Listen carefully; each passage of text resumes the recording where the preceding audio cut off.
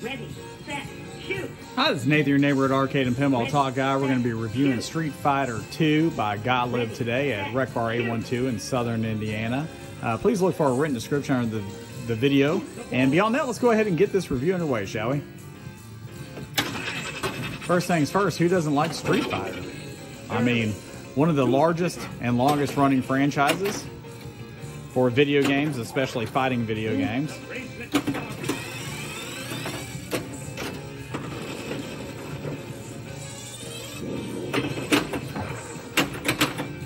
And so far, flipper gap is actually very wide with the angle of the flippers, but there is a stop peg in there, I'm assuming for that reason. That just means the flipper gap being the way that it is and it pointing down, it just makes the shots a little bit harder to make, and you just got to adjust to that shot due to the flipper being the way that it is. Traditional layout, you have your in lane left right, out lane left right.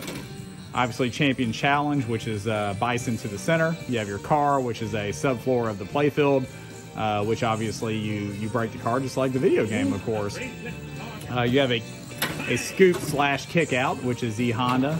You have 3 flippers to this game. That lane there goes to a kick out. You also have a ramp to the left of that, which will rise or lower depending on where you are. And right now we're on Saget.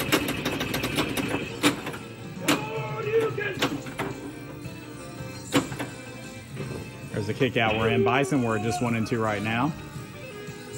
So we defeated M. Bison. We'll go to Car Crunch.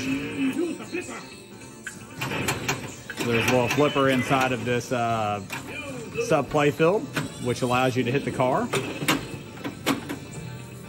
And as you can tell, the right ramp is also up now. So both ramps go up and down. Let's see if we could.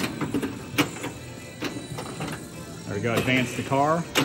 Keep your eyes to yourself, Street. And as you can see, these flippers, it's hard to get that shot where you want it to go just because of the angle of them. You actually got to hit them to get a straighter shot. You got to hit them at the base of the flipper coming off of the rail. Let's go to multi-ball. That way you can score some points and hit a couple extra shots to talk about. Theme is what you'd expect, the Street Fighter. Obviously, everyone loves Street Fighter. Artwork is very generic, but at the same time, based off of the age of this game, it's what you would expect. As you notice, that ball went up into the ramp and went into a lock back there. Replayability on Street Fighter, some people hate this game. I actually don't think it's that bad for what it is. It is very blocky into the center, so that might be why a lot of people don't like it. But I don't necessarily mind a blocky game. As you notice on the right side, we went through Vega, which was under the ramp, and it went up to a kick out and lock. So we're going to go Roman Ninjas. And then it pops back out to your pop bumpers to the middle. I would have shook the table a little bit to save that ball, but I didn't want to distract everyone off the video or change the angle of the camera. So fun factor, I really don't think it's that bad, actually. Not a bad game at all. Is it the greatest game? No. But it's not bad for what it is. So now we just defeated Balrog. Replayability on it's there. Theme is there. We'll go multi-ball again. Sound bites are decent. Could be better. Really no call outs. It's just more sound bites.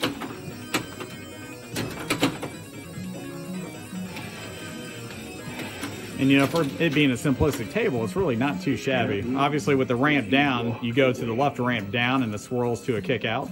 And your right ramp goes up to an area where you have a spinning flipper, which pushes the ball to a habit trail to your right in lane. But all in all, this game is pretty fun. I would rate this literally probably roughly at 8.5 out of 10. Multiple reasons for that, but all in all, it's a great game. It's just common, it's general, it's an average game, but it's not bad. So definitely check this out at Rec Bar 812 when you get the opportunity, or any arcade or pinball hall near you. And beyond that, look for our review. The metrics will be below our video. Till next time, this is your neighborhood arcade and pinball talk guy, Nathan, signing off. Thank you again for watching today.